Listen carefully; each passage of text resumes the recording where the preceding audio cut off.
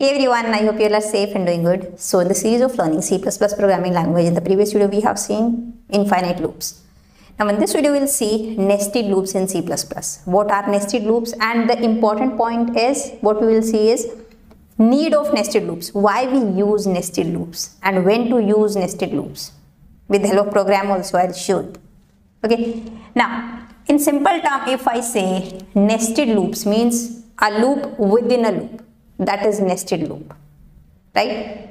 If a loop is inside another loop, that is nothing but nested loop, right? If general syntax, if I say, then it's something like this.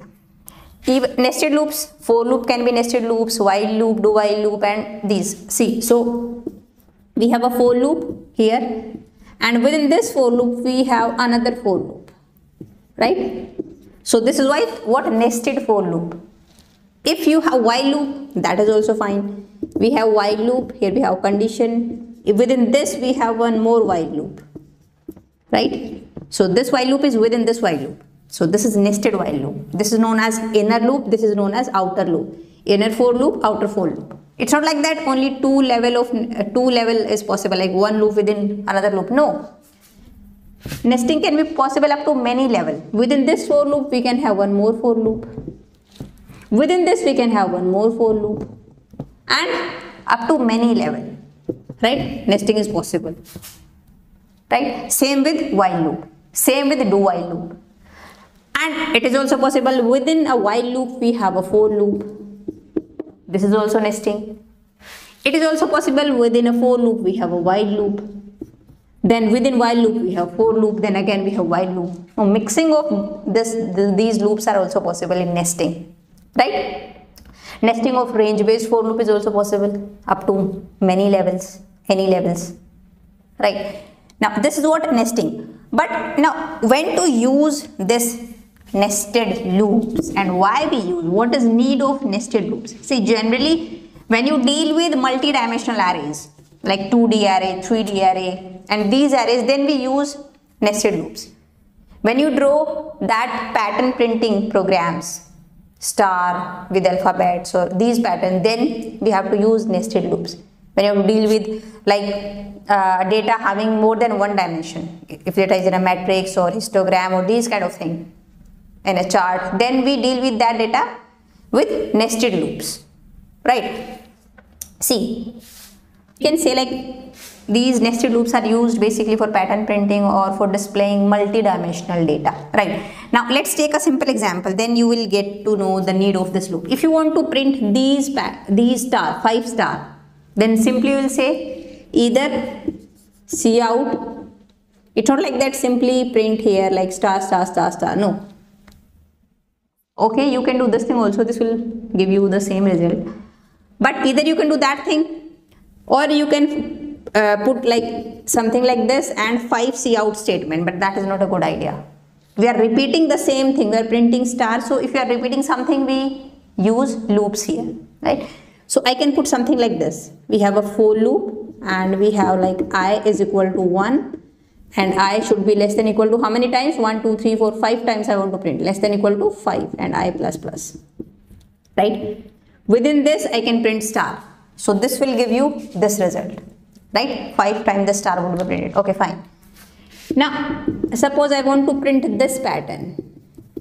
Now we have data in 2D, more than one dimension. Previous data was in having only one dimension. Now we have two dimensions, this and this. Right? The rows and columns. You can say it's a matrix form of something like this. Right? Now I want to print this kind of thing. So, this process is used to print this line, this for loop, right? Now again, same 5 star I want to print, same 5 star I want to print, same 5 star I want to print, right? Means basically we are repeating this process. We want to repeat this process. So either you can write down here same process like same for loop here, 4 for loop, one for this, one for this, one for this, one for this. But obviously that is not a good idea, writing 4 for loops for 4 lines. No. So here we use nested loops, loops within loop. So we want to repeat this process again, right? So same, whatever you want to repeat, that thing we put in a loop, either for while, do while, or any loop, right? So this process again we put in a, suppose, for loop, this complete thing, right? So how many times this should be repeated? How many rows are there? 1, 2, 3, 4, 4 times, right? So this outer loop should be repeated 4 times, right? So we put something like this, int, any variable you can take. Suppose I am taking j is equal to 1, j less than equal to how many times? 1, 2, 3, 4, 4, and j plus plus. And within this we have this inner for loop, right? But generally in for loop we say, like in outer for loop we take variable I, for inner for loop we take j. I'm not saying that it is wrong. You cannot take j here, you cannot take I here, no. But generally we put something like this. Here we take I for outer for loop, and for inner we take j. It's maybe something like maybe j comes after I in alphabetic order. That is why we are doing this. But I don't know. But it's not something like it's a rule. No, it's not any rule. You can take any variable, right? Now there is one problem here. See, first int I. So we have a variable I, that is 1. This condition is true, so we will enter here. Now again we have a variable j, that is 1, condition true, so enter here. First star would be printed, right? Now we are still in this inner loop. So now j plus plus. Now j becomes 2, condition true, again star would be printed.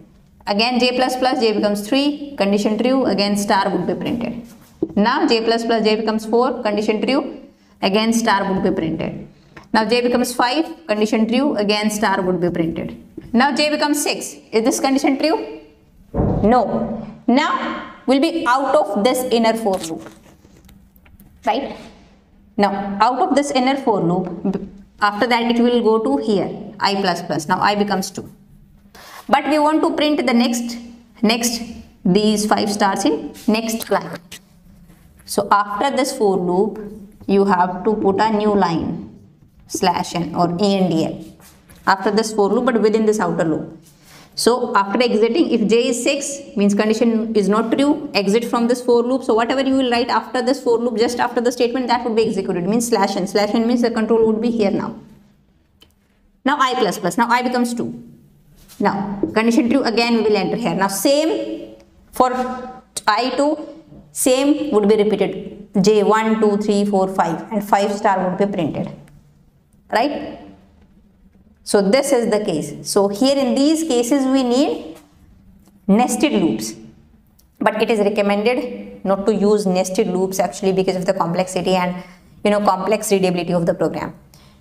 Whatever you do with nested loop, that thing we can also do with other methods also that are more manageable, more readable, and less time consuming, right? But if it is mandatory to use nested loops, then you can use it. So this is, I think you got why we need nested loops and what is the need of nested loops and working of nested loops. For one iteration of this outer loop, this inner loop will have how many iteration? 5 iteration, right? So if you take a real life example of these nested loop, you see the working of this type of nested loop. I hope you got the working, right? In your daily life. Daily you see.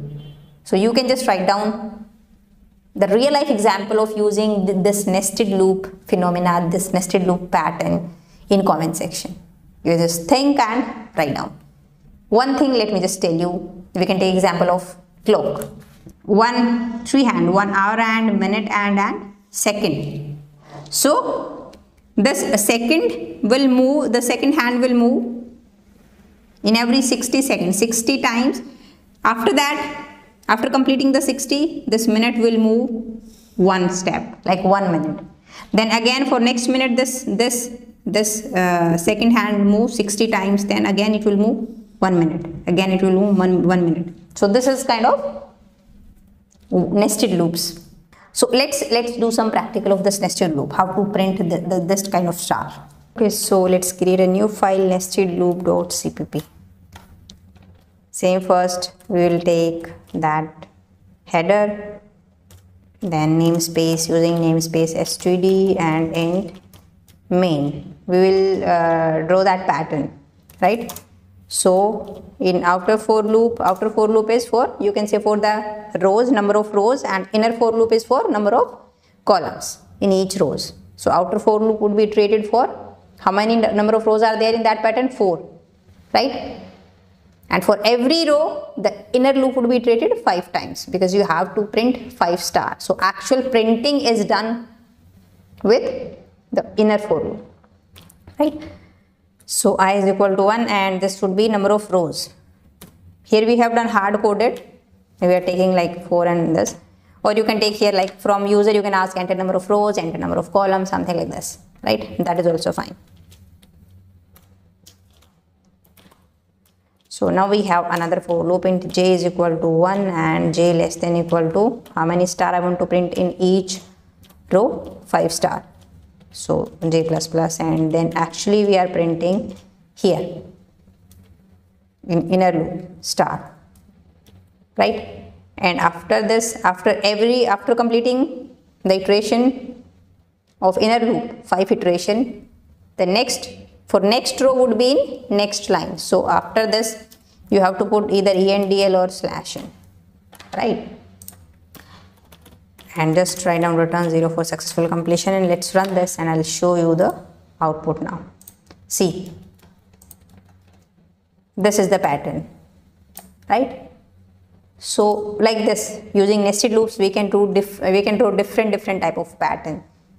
We already have a playlist of pattern printing, but that is in C language, but it's not, you know, so much different, because syntax is almost same. Printf, here cout, and something like this, right?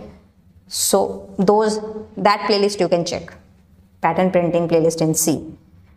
So this is the use of, you can say, nested loop. If you want to deal with matrix also, or we use like 4-4-3 nested for loop, right? That is also fine. That generally we do when we do multiplication of 2 matrix, right? I, J, K, 3 loops we need, right? That also we have discussed when we were discussing C programming language. The link I'll put in the side button, you can check out that video also, right? So any level of nesting is possible. 4 again 4, or here also while 4 while, do while, nesting of do while, nesting of range based for loop thing is possible, right? So it's your assignment. You have to do this same kind of things. You have to draw same pattern with do while loop, as well as with while loop, right? So there's 2 programs you have to write. You can just write down that code in comment section. So in the next video, we'll see one coding exercise on nested loops. So now I'll see you in the next video. Till then, bye-bye. Take care.